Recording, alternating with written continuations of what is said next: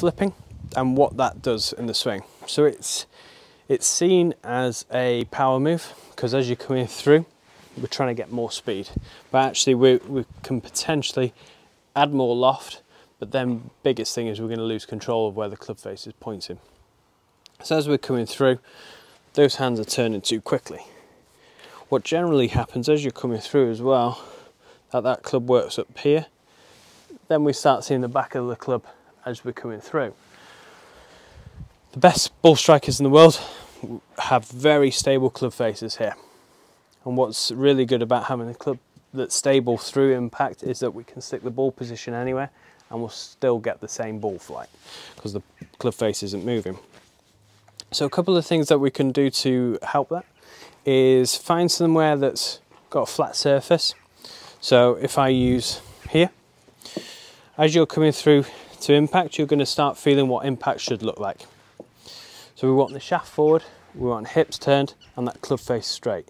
From that position there, then we're going to turn into the ball.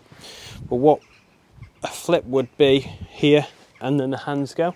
We want impact position and holding that for a little bit longer so that club face is pointing to the target to give us a better chance of keeping that club face square. A little drill that will help this is just a pitch shot. So I've got a 9-9 here. And all I'm going to do is going to go halfway back, and as soon as I'm coming through impact, I'm going to try and stop as soon as possible. One of the things that happens in the swing for a flip is that left wrist will turn over or the forearm will roll. We want a really stable left forearm and left wrist. And as we're coming through, we're actually squeezing together our arms and holding on and trying to gain control of that club face. Depending on how fast your swing is, the faster it is, the harder it is to control. So we need that strength to hold on that club face. So if I've got a 9-9, I don't know what my club head speed would be. Maybe, let's take my 7-9. No, that's about 95, 96. If that club head's working at 96 miles an hour and just let it go, that club head is going to start turning.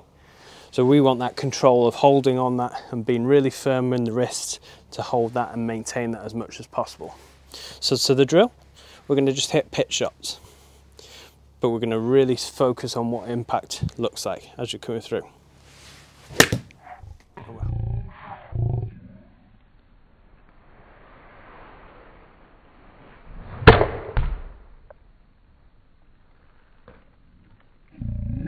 Holding that as much as possible.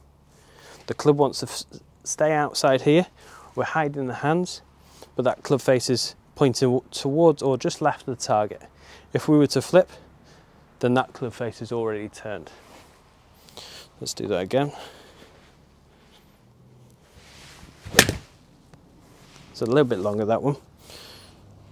Let's go a little bit shorter so you can see.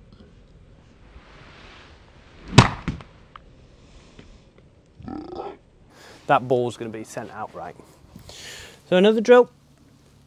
This one everyone hates. When I teach them, we're going to stick an alignment stick, hold onto it here, and that's going to tuck into our ribs on the left hand side. We're only going to do pitch shots here, but this works on one. If I'm going to flip my wrist, this is going to hurt, this is going to whip me, and it's potentially going to break the stick if we do it too much. So as we're coming through, to gain control of the club face, we turn the body more. So if we can see that as you're coming through here, that club is not going that stick's not going anywhere near me as we're coming through. That's maintaining this for a lot longer through impact, keeping it straight towards the target. So same again, half swings, more body.